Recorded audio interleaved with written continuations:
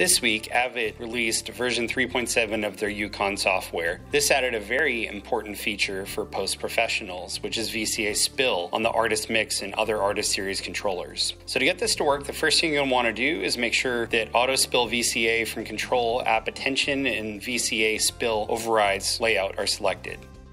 Next, you're going to want to launch your Pro Tools Control app on your iPad.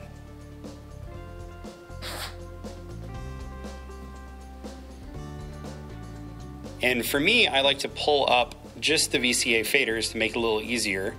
Now when you attention a VCA fader from the Control app, it'll then follow on your controller. If you have a Pro Tools dock, it'll assign your VCA master to the fader on the dock and spill the related tracks to your faders on your mix controller. Make sure to follow Celerity Sound for more content related to post sound for film, television, and immersive media.